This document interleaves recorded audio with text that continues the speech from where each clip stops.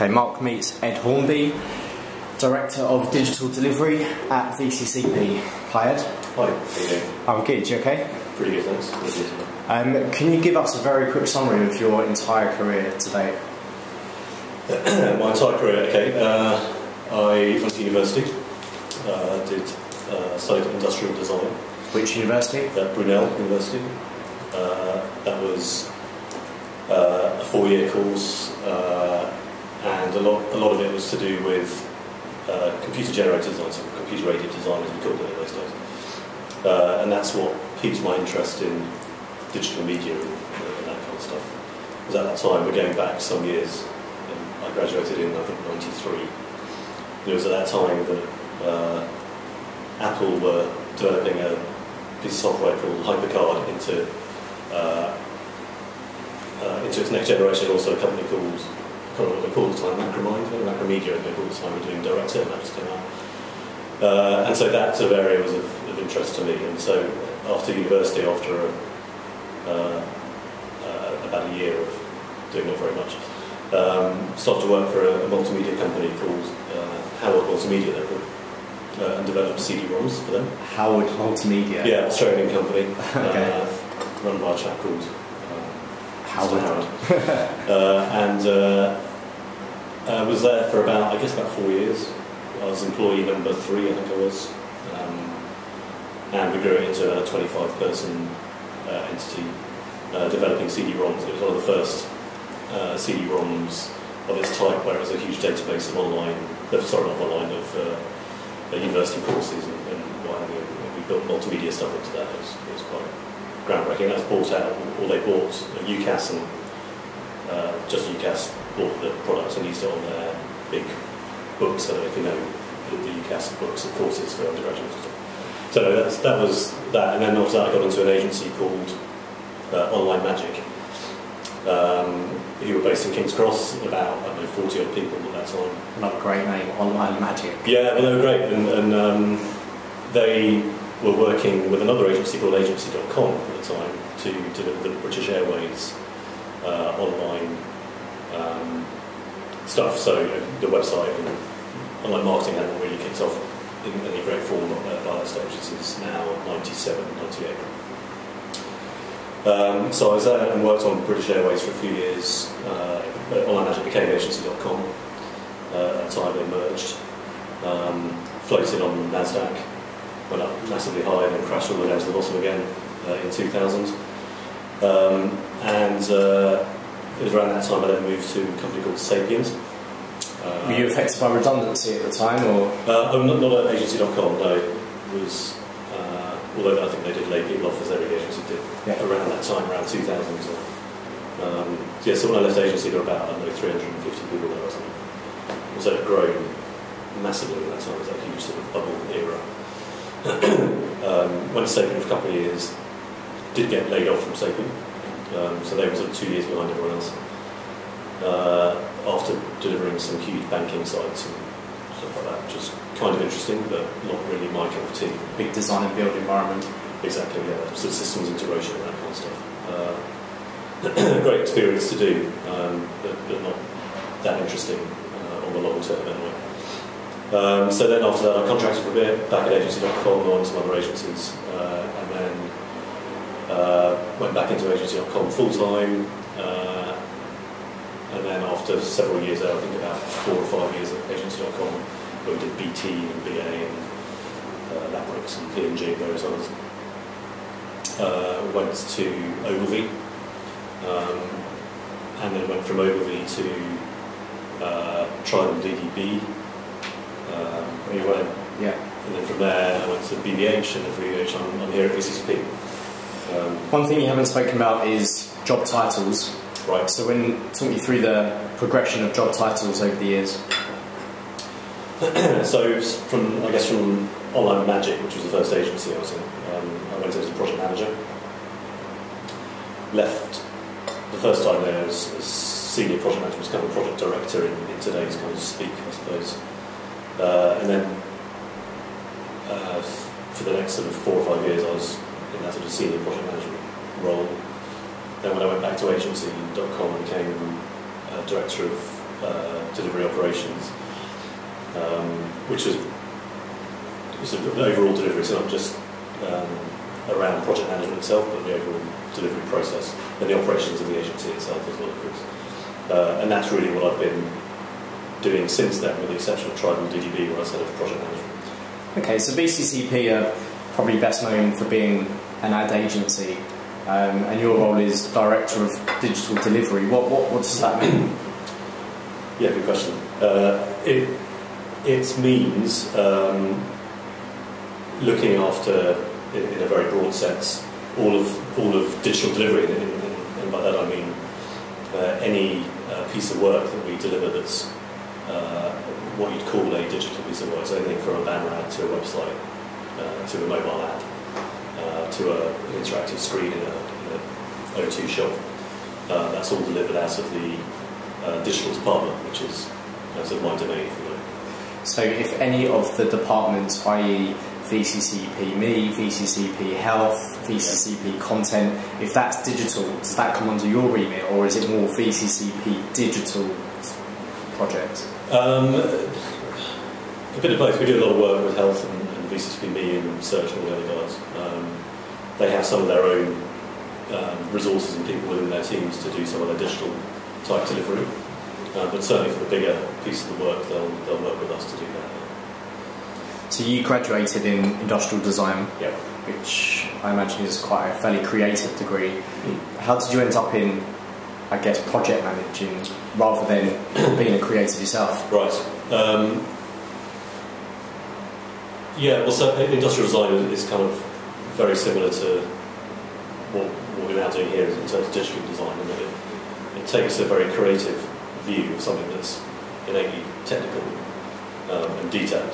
So you're combining two sort of opposite ends of a spectrum, which is something that being very creative but also being very executional and technical, so combining technique with creativity. And that's the same in a lot of creative pursuits, but particularly digital site development, for example, if you're designing and building an app. The idea is as important as the execution. And I think it's the combination of those two things that interests me the most. And I think being in project management, you're at the centre of that. And you're bringing it all together to try and combine those different elements to make something that's good, ultimately. Obviously, being a digital specialist, and you've been doing digital and multimedia and online and interactive and web, whatever it's been called over the years. Yeah. How do you find the differences between working in a pure play digital agency versus an ad agency?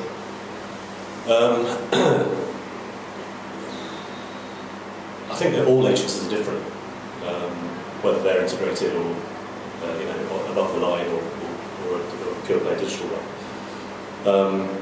I think advertising agencies have a few advantages over pure play digital agencies. The main one, of course, being size and access to compared to some digital agencies, some very big budgets.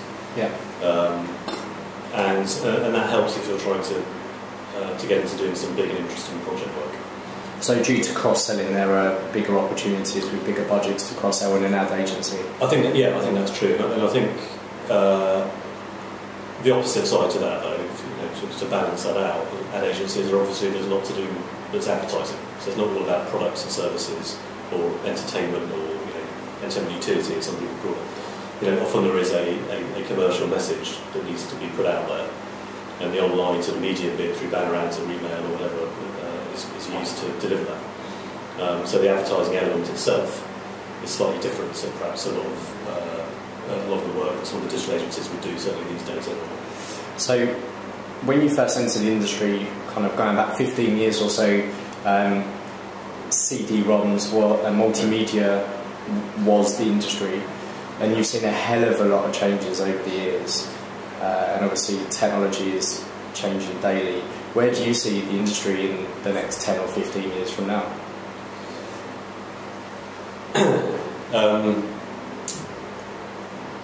Yeah, who knows, is the honest answer, but I'm not sure that anyone does know. I think we will have theories on it. I mean, ultimately this is an industry based on change, and the best agencies are the ones that are geared to change. You can be the best agency at delivering a mobile app, on iOS platforms, or, but that'll change in a year or two's time. That's going to be irrelevant because it'll be something else. So ultimately, we're all just trying to be an agency where you can change very quickly to meet the demands of customers and everything else. So in terms of where we'll be, clearly I think mobile is going to be have overtaken everything that we've been doing. And the idea of sitting in front of a computer that's on a desk to do the things that you do on it, or most of the things that you do on it now, will just seem ridiculous in 10 years' time. It'll be just pervasive around you everywhere. So. There are many arguments that digital specialists like yourself have found it frustrating working with people even today in 2013 that don't necessarily get digital.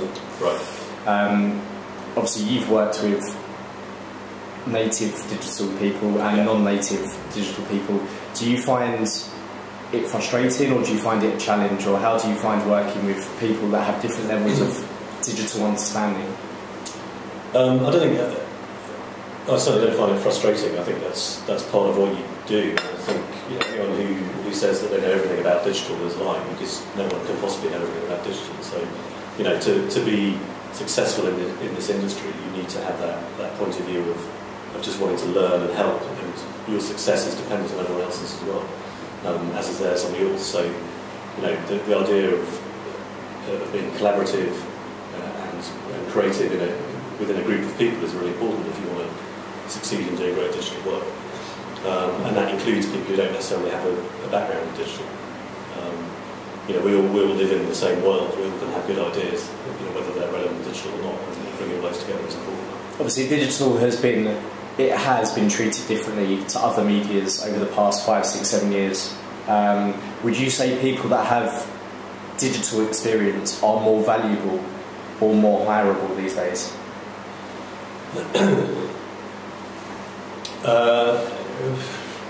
It's hard to say. I think what I would say is that getting some good digital people is quite hard these days. And that's good native digital people. Yeah, good native digital people because I talked before about merging creativity with technology, and it's the same in terms of people's characters too in this industry. So you need to be two things at the same time. You need to be very creative and open and just coming up with very broad ideas and what have you. At the same time, you need to be really buttoned down and professional and executional and be awesome at some kind of craft, be it design or coding, or at least have an understanding of that. And it's finding people who can do both of those things and operate in both of those areas are the people who make the best sort of digital employees, I suppose, or digital people. I've noticed that digital delivery and production has grown hugely in the past few years, and the rise of the digital production agency has exploded in the past couple of years. Agencies like Parata and Tag and Hogarth and those guys are crazy busy. Yeah. How important is outsourcing digital delivery or production to an environment like VCCP, or to the kind of state of the digital? It's really important because if any of us are doing our jobs properly, and by that I mean agencies, then we should be coming up with ideas that are not limited by what you can deliver in-house. And I think a lot of, certainly in the past, digital agencies might have been guilty of doing that. So you need to have the whole of digital world in front of you and use that whole sort of range, spectrum of different technologies and processes and ways of working to deliver what's best for your clients. You can't possibly do that with an in-house team. You can set up certain projects or campaigns or products and services that use their technology and build a team to deliver that on an ongoing basis, which is why we have an internal team here at VCCP. But also, we're constantly looking at other ways of doing things, and for that we need to use external production agencies because they would have a specialism that we don't have. What's your argument with freelancers, bringing in freelancers and creating a team that can produce the ideas that maybe the skill sets full-time in-house you don't have, versus outsourcing it? There are a lot of arguments around that, and you sort of mentioned one when you're asking the question. Creating a team to deliver something takes a time, and there are risks around that. And often, as we know, clients can be pretty demanding, and there are very tight turnaround times. They need to get things done. Using a ready-made team to do that is usually a sensible way of doing that. There's also an important point that's often sort of overlooked, but when you're delivering a piece of work for a client, digital piece of work, when you've actually deployed it and delivered it, there's a whole lot of work still to do. You know, managing it, updating it, maybe there's some content management considerations and so on. If you use freelancers, they're usually gone by the time it's launched, and then when there are things to do to it, you're kind of stuck. So that knowledge base walks out the door. Exactly, yeah. I mean, with the best will in the world, you try and keep it in-house, but particularly if it's a specialist technology, it's quite difficult to do that sometimes, unless you're going to be doing a lot of it and you hire the right people to enable that. But using external agencies, obviously they're there to still support what you've done in the future. So. There's a perception in digital that to be successful, you need to be passionate about digital generally, about platforms, technologies, future communication strategies, all sorts of different stuff.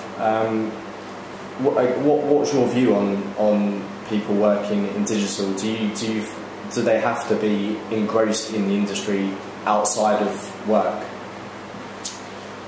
Do they have to have a natural passion and interest in? I think you have to have a natural passion. That's true in everything, though, isn't it? I think if you have that natural passion, being engrossed in something sounds like it requires a lot of effort, but I think you would naturally be that. But I think, and I think you're like that because we're working in a constantly changing environment. So whereas if you're a building surveyor or something, you probably spend a lot of time knowing about different materials that you can use in the building of the block of flats and how you do that. And, that technology it changes for sure, but it doesn't change as rapidly as online web technologies, for example, or mobile technologies, which you can continue to change. You can do more and more different things all the time.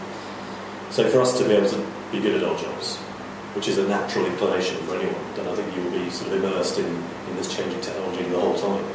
Yeah, I mean, the reason I ask that question is because there are lots of people over the years that have worked in direct marketing, sales promotion, who don't take their interest or passion for that particular marketing or media output any further than their day-to-day working. Okay. Obviously, with digital, like you said, with technologies changing and augmented reality and QR codes and all sorts of different things, it does seem like people have more of an interest, more of an engagement with their media in digital as opposed to other marketing platforms. Yeah, I suppose that's certainly true. But I would say that if you're from another background, be it direct marketing or whatever, I think there are still a lot of skills and sort of cultural norms, I suppose, that are the same. And I think if you're interested in getting into digital as an area, whether being an agency or elsewhere, then apart from having presumably a natural interest in it anyway, you're going to be working with a bunch of people who might seem to know a lot, but generally will be willing and able to share it quite happily and readily.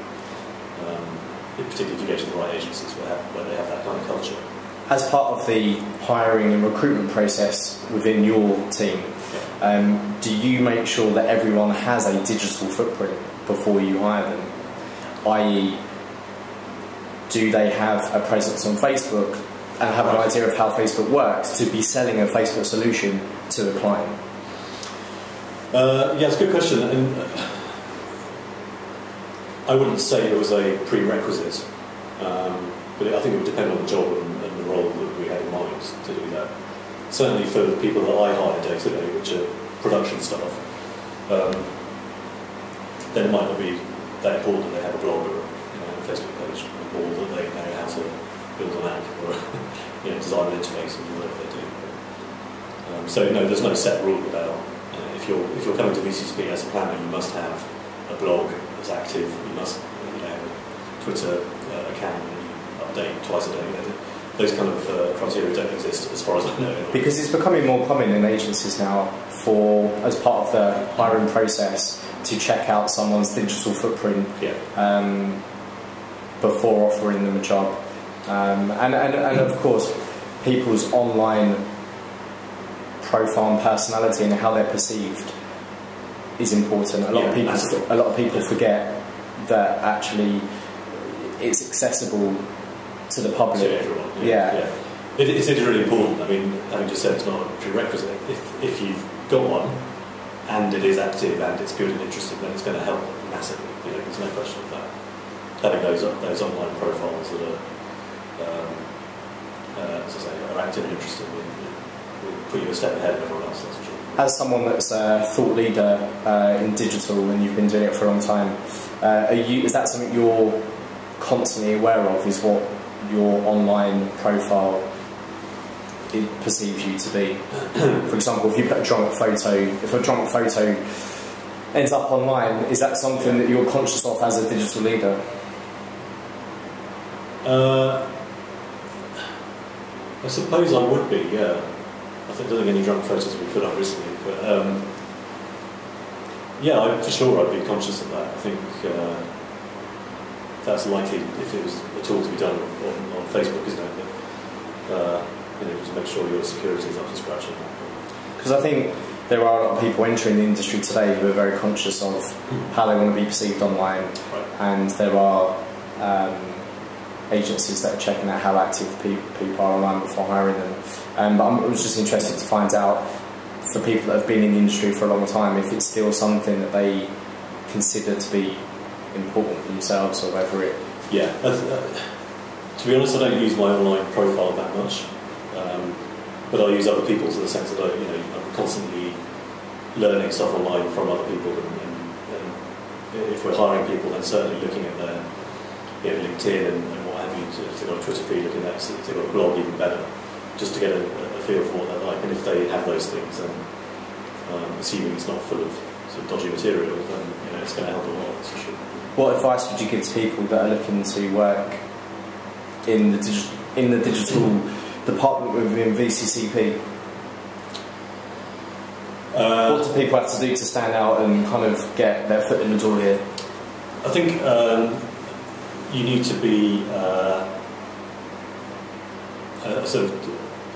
I'm going to probably sound like everyone else here, but being tenacious and ingenious in the sense that you can make something out of relatively little or nothing are two very important attributes. We have the sort of unusual situation within VCCP anyway, and as in any ad agency, the digital department tends to be one of the only departments, if not the only department, that actually makes stuff beyond doing design work, for example.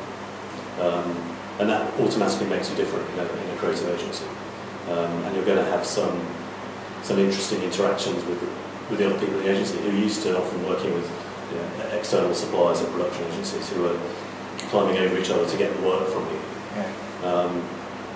So, as a digital team within an agency, you're taking often ideas that are not fully thought through or perhaps are flawed in some way, but making the most and the best of them, and perhaps changing around so they make them really good based on what we know and what we can do technically. Okay, let's move on to a quick fire round. Okay. Can line or D&AD pencil? Can line. Olympic gold medal or an Oscar? Olympic gold medal. The brightest person that you've worked with? Andy Osborne, probably. The most creative person you've worked with? John Haggerty. And the best looking person you've worked with?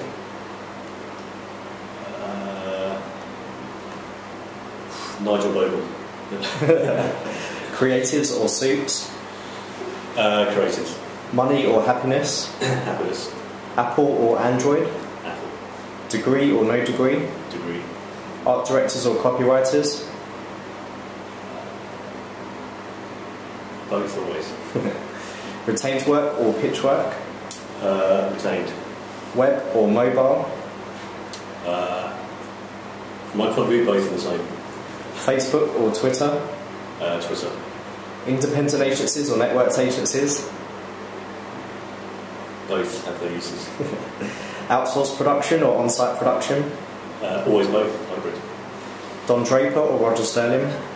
Don Draper. And lastly, twist or stick?